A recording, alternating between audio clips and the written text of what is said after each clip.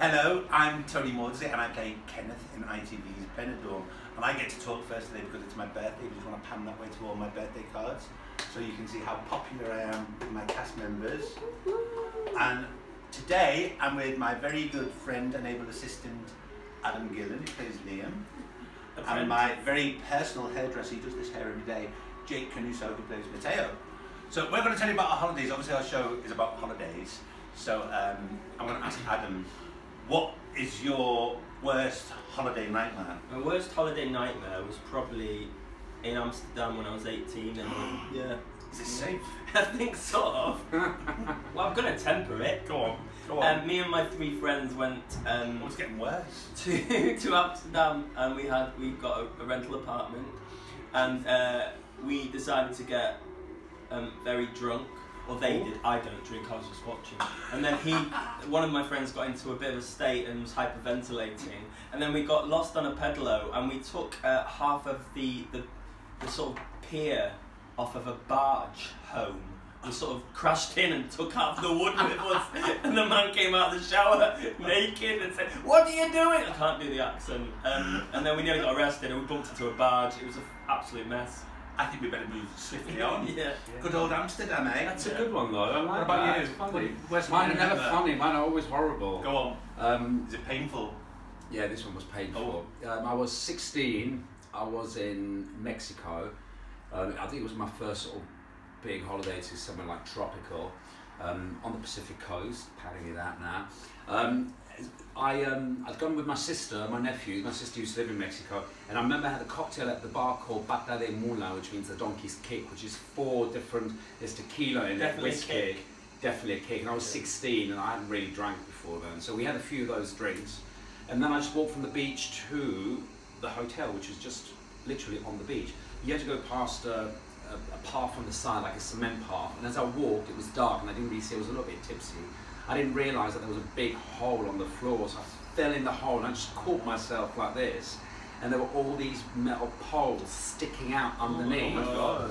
And it went right in my leg. And, your dancer's leg. Yeah, so basically, if I'd gone any further, if I hadn't grabbed my hands, it would have pierced me completely, like one of those sort of, jungle animal trap Your things. career could have been over before it started. Yeah, it nearly was. The funny thing I did is I got out of the hole and I was too embarrassed to go back because my older sister was there. I was too embarrassed to sort of tell her. So I went to the bar and just got the barman to pour loads of different alcohol on my leg. He made me drink more alcohol. He did. He made me drink more alcohol. It was so painful. Can you get drunk from that? Pouring alcohol into a wound? I mean, how does it go into your bloodstream? Probably only if you lift your leg and you make it go that way. Wait, but, anyway, so that was that. And then like 2 hours later I knocked on my door and I said, "Don't worry, nothing bad has happened," which of course is a big thing. And then I had to, the next day, it was a very small place by the beach, I had to go and have it stitched up. And there's no doctor. Healed, otherwise Spice Girls would never have happened. I know. A vet did my leg. A vet did your leg? A vet stitched my leg up. Yeah, I got a big scar like that. So that was my... You have to wear a cone. It's funny how all our holiday nightmares all involve alcohol. Yeah. Mine does too. I went to Benidorm, the festival in Spain, and I was like, we big tiddly. And now and again, only on special occasions. Christmas show. And I got a little bit drunk, and I had a pint in this hand and a pint in this hand. I was getting drinks for me and my mate, and I tripped on a concrete slab.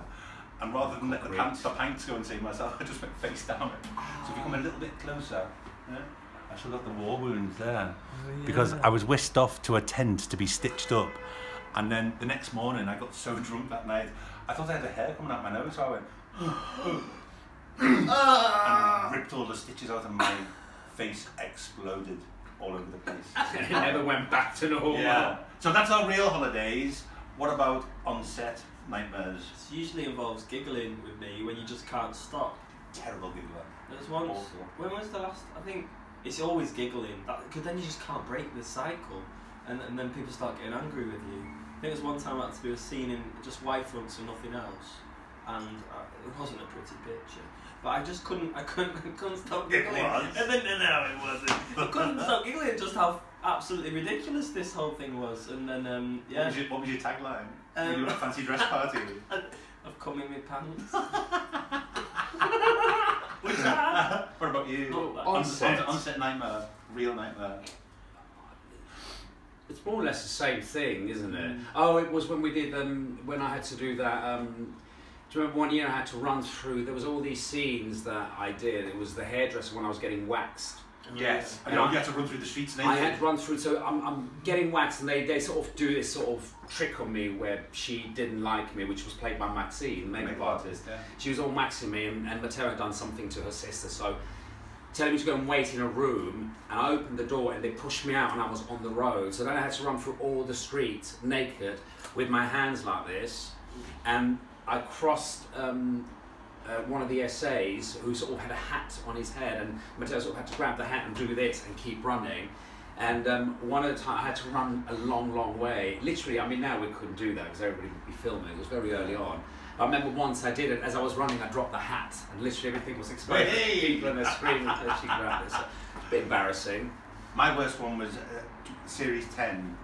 The guy that played Vladimir, who was my Russian fancy piece, he was 7 foot tall, and I had to film a scene in Blow and Go where I had to kiss him.